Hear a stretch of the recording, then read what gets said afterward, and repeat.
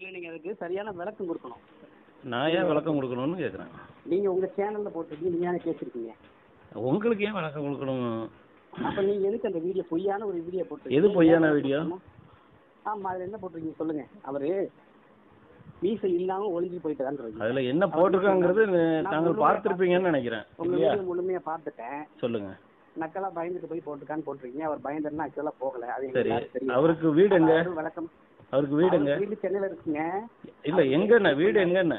அவர் சென்னையில, அவர் வீடு சென்னையில போரூர்ல அவர் வீடு இல்லையா? ஆமா ஆமா. அதை விட்டுவிட்டு இ பாஸ் இல்லாம பாண்டிச்சேரிக்கு அரியாங்குப்பத்துக்கு போய் சரணடைய வேண்டிய அவசியம் என்ன? அதுக்கு விளக்கம் சொல்லுங்க தாங்க. அதுல என்ன பிரச்சனைன்னு கேக்குறேன். இல்ல இல்ல, தங்களுக்கு விளக்கம் சொல்லுங்க. அதுக்கு நீங்க விளக்கம் சொல்லுங்க, இதுக்கு நான் விளக்கம் சொல்றேன். என்ன விளக்கம் சொல்லணும்? அவர் சரணடைந்து போகல. அவர் ஆக்சுவலா பெயில். அப்புறம் சாப்பிட்றதுக்கா போனாரு அரியாங்குப்பம் ஸ்டேஷனுக்கு? அந்த சிக்கல் மேற்கொண்டு வரக்கூடாதுன்றதுக்காக அவர் சரணடைந்தார், அவ்வளவுதான். அதைத்தானே நாங்களும் சொல்லியிருக்கோம்.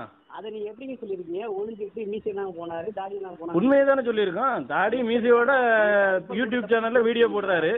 ஸ்டேஷனுக்கு போகும்போது அடையாளம் தெரியக்கூடாதுங்கிறதுக்காக எல்லாத்தையும் மலிச்சிட்டு போனாருங்கிறது சொல்லி இதுல என்ன தவறு இருக்கு? அதே யூடியூப் சேனல்ல 4 வீடியோல இருக்க ஒரு மீசை இல்லாம இருக்காரு, தாடி இல்லாம இருக்கு. அதை எப்படி நீங்க பார்க்க முடியும்? கந்த சஷ்டி கவசம் பேசும்போது எப்படி இருந்தாரு அவரு? அதுக்கு முதல்ல இருக்காருங்க, போய் பாருங்க நீங்க. இல்ல இல்ல இல்ல, சொல்றேன் கேளுங்க. கந்த சஷ்டி கவசம் பேசும்போது தாடியோட மீசையோட தானே பேசினாரு. அதுக்கு என்னங்க பண்ண முடியும்? அதுக்கு அவர்கிட்ட தான் கேட்கணும். நீங்க என்ன பண்ண முடியும்னு அவர்கிட்ட கேளுங்க. நீங்களா மீசைக்கு ட்ரிம் பண்ண மாட்டீங்களா? எப்படி மீசையோட இருப்பீங்களா நீங்களா? ஆமா.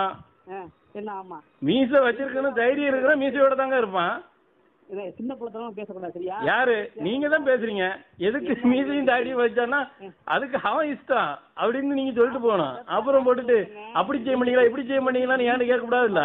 பயந்துட்டு ஓடனா அவன் உண்மைதானே. வீடு எங்க இருக்கு? சென்னை போரூர்ல இருந்து பாண்டிச்சேரி அரியாங்குப்பத்துக்கு ஓட வேண்டிய அவசியம் என்ன? அதுக்கு பதில் சொல்லுங்க முதல்ல. உங்கள்கிட்ட தான் கேக்குறேன். பாண்டிச்சேரிக்கு ஓட வேண்டிய அவசியம் என்ன? ஏன் இங்கெல்லாம் சென்னையில எல்லாம் பெரியாரிஸ்ட் இல்லையா? இல்ல மதுரையில இல்லையா? இல்ல ஈரோட்டுல இல்ல? எந்த ஊர்ல தமிழ்நாட்டுல எங்கேயுமே இல்ல. வேற மாநிலத்துக்கு தப்பி ஓட வேண்டிய அவசியம் என்ன? அதுக்கு பதில் சொல்லுங்க முதல்ல. ஐயா சாமி, இங்க பாருங்க. உங்களே மாதிரி கலாச்சாரத்தை சீரழிக்கிறதுக்கு நாங்க ஆள் கிடையாது. எது உண்மையோ அதை அப்படி செய்தியா போடுறோம், சரியா? டிக்டாக்கு தவறு செஞ்சா சொல்லி அடிச்சோம், காலி பண்ணோம், சரியா? சும்மா போட்டுட்டு சும்மா கதை சொல்லப்படாது. பெரியாரிஸ்ட்ங்கிற பேர்ல நம்ம எதை பேசினாலும் எவனும் எதிர்த்து கேட்க மாட்டான்லாம் கனவு கண்டுட்டு இருக்க கூடாது. உண்மை எதுவோ அதை சொல்றதுக்கு நாங்க ரெடியா இருக்கிறோம். இந்த மிரட்டல் உருட்டெல்லாம் வேற யார்ட்டையும் வச்சுக்கணும், நம்ம கிட்ட வச்சுக்கிட கூடாது. நம்ம பயப்பட போறதும் கிடையாது, அஞ்ச போறதும் கிடையாது. ஓகேவா? ஏன்னா நீங்க தமிழன்னா நானும் தமிழன், நீங்க இந்தியன்னா நானும் இந்தியன். நீங்க எந்த முகத்தை காட்டுறீங்களோ அதே முகத்தை தான் இங்க இருந்து வரும், சரியா? சும்மா போட்டு போனை போட்டுட்டு லந்து கொடுக்கறது கலாச்சாரம் அப்படின்லாம் இங்க நினைக்கப்படாது. இதே இது இல்ல இல்ல இல்ல. இந்த பயம் இருக்கிறவன் பொத்திக்கிட்டு இருக்கணும். இவ்வளவு பயம் இருக்குல்ல, சொந்த வீட்டுல இருக்க முடியாம, சரியா, சொந்த உருவத்தையும் காட்ட முடியாம, மீசையும் தாடியும் எடுத்துட்டு ஒளிஞ்சி ஓடி ஒளிஞ்சி நடுங்கி கிடக்கிறவன் மாதிரி இருந்துட்டு அப்புறம் எங்கட போன போட்டு அது ஏன் போட்டீங்க இது ஏன் போட்டீங்க, அந்த அறிவு முதல்ல யூடியூப்ல பேசுறதுக்கு முன்னாடி இருந்திருக்கணும். யூடியூப்ல பின்மண்ட கிளியர் வரைக்கும் பேசுறீங்களா நாத்தியம் பேசுறேன்னு சொல்லி, சரியா? உங்களுக்கு உங்க குரல் எப்படி பெருசோ அது மாதிரி ஜனங்களோட குரல் முக்கியம் இல்லையா? சும்மா பெரிய வெங்காயம் மாதிரி கேள்வி கேட்டு இருந்தா என்ன அர்த்தம்?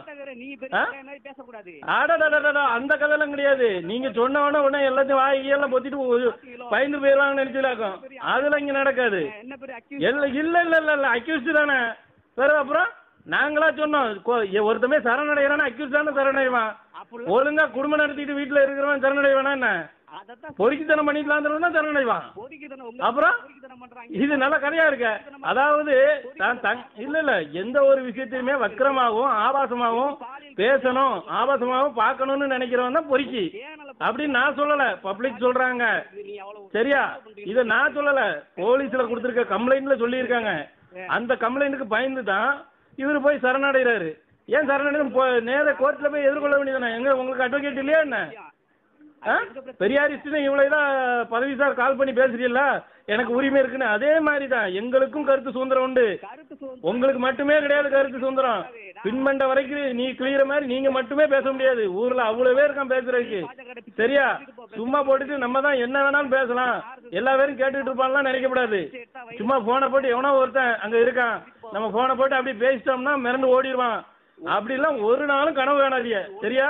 அதெல்லாம் வந்து உங்க அதெல்லாம் மலையேறி போச்சு. தயவு செய்து ஒருத்தனுக்கு போனை போட்டு என்ன வேணாலும் பேசிடலாம் அப்படிங்கிற நினைப்பே வரக்கூடாது. பதிலுக்கு பதில் கொடுக்கறதுக்கு ஆட்கள் ரெடியாவே இருக்கிறோம். நீங்க கவலையப்படானா. மதியம் சாப்பிட்டீங்களா? சாப்பிட்டுட்டு படுத்துங்க. ஓகே. என்னப்பா? ஹலோ.